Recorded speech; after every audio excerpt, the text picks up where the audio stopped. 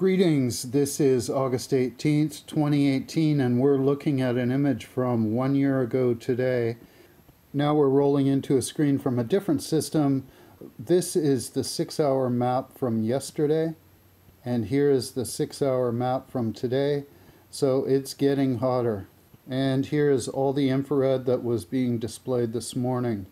It looks a little different from last year, and I'm not sure on the hectares involved.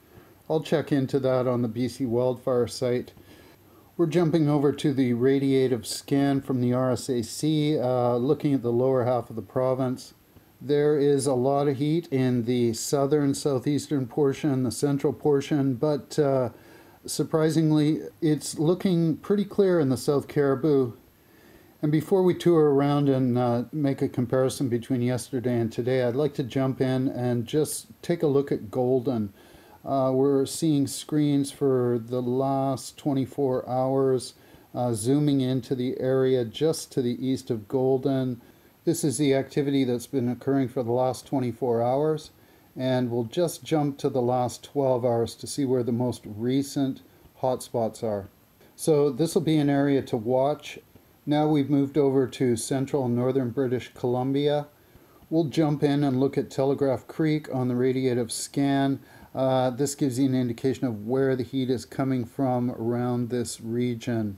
If we pull back now, looking at the NRC data, I'm going to roll between yesterday evening and this morning. And we'll just zoom in. There's yesterday. And here is this morning. So there is some change, there's some movement to the southwest. We'll move south now to Babine, Bulkley, and taking a look at the infrared in that area. Image from this morning gives you a chance to see where the flow is. Looks like it's all on the eastern flanks. We can also see the top of the Shovel Lake fire at the bottom of the screen. We'll come back and look at that in detail, but first let's look at Nadina. This is south of Houston.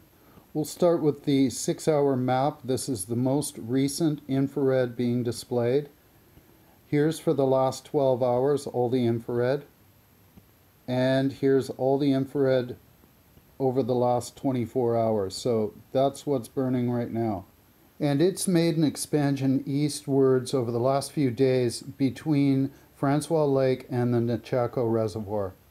We're going to move eastwards along Francois Lake. Now we're looking at the Shovel Lake fire to the north and the Island fire to the south. Highway 16 is running between the two. And we'll start off looking at the 6-hour infrared, the most recent.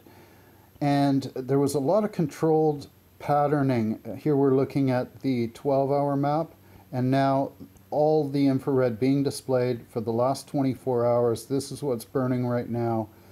Let's zoom in to the eastern edge of the Shovel Lake fire. Here's the last 6 hours, and I'm seeing what looks to be control strategies at work.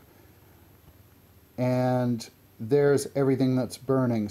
This is a region with a lot of activity right now. Let's go south of Francois Lake, the Unshaw Red Hills area.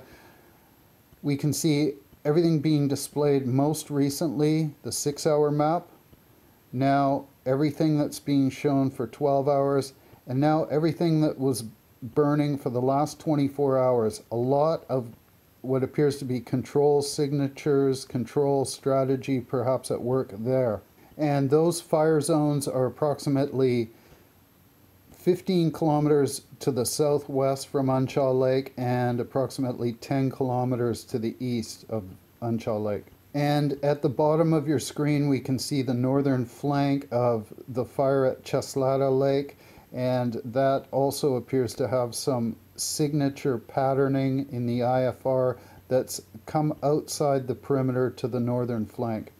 We've moved further south again. Now we're looking at the Tweedsmuir fires. To the left of your screen, this is a complex fire. There was several starts there. It's considered a modified response, meaning they're going to let this kind of take its own course and monitor the situation.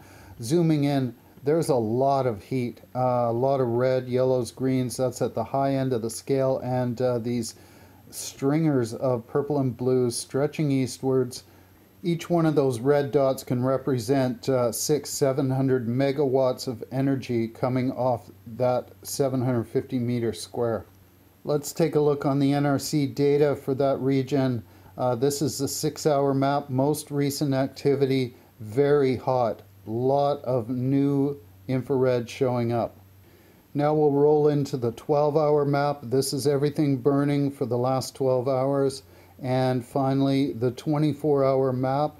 I'd also like to draw your attention to the right-hand side of this panel, the Quesnel fire. No infrared showing there. That could be a good sign. And here's all the perimeters being displayed for this region. We're moving further south again. This is the Caribou. There are a couple of hot spots, Alexis and Alkali.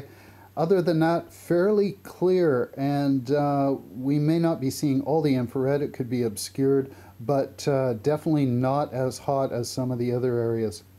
Let's go southeast to the Monachies, the Selkirks. A lot of activity in this region. We're going to zoom in. This is the area around Arrow Lake, Christina Lake, and Castlegar. Zooming into the lower portion of Arrow Lake, there has been some increased heat overnight. There's also activity on that fire just east of Christina Lake that's kind of crossing the border, so another one to watch. Now we've moved to Highway 3 west of Creston.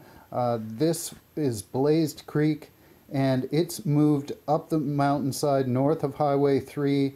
We were looking at the most recent 6-hour, 12-hour activity, and now we're looking at the 24-hour activity. The perimeter appears to have crossed over the highway, but that's got to be verified with the BC wildfire maps because they've got the accurate on-the-ground reporting. We're looking at computer models.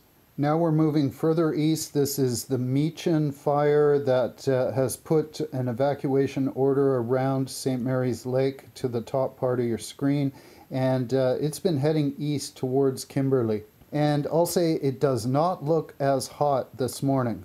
Here's a screen from last night on the NRC data. We can see the infrared approaching the valley of St. Mary's Lake.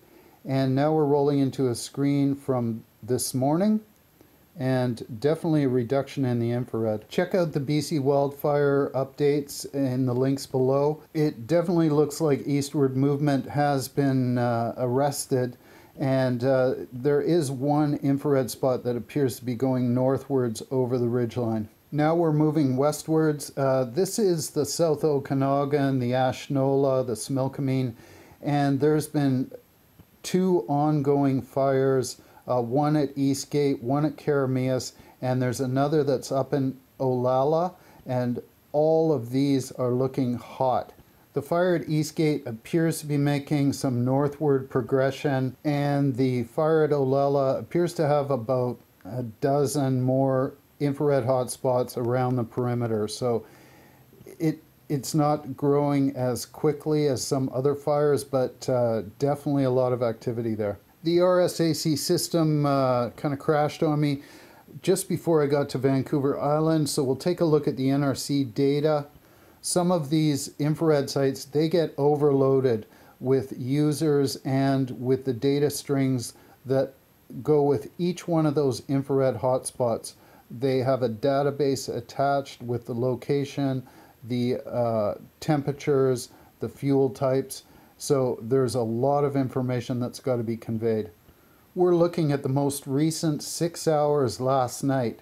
Now we're looking at everything that was going on yesterday and today.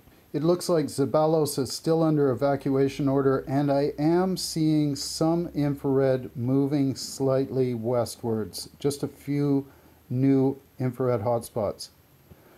Thank you very much for watching. This has been a really quick tour looking at the NRC system, the RSAC radiative scan. I was trying to get onto the Canadian Wildland Fire Information System.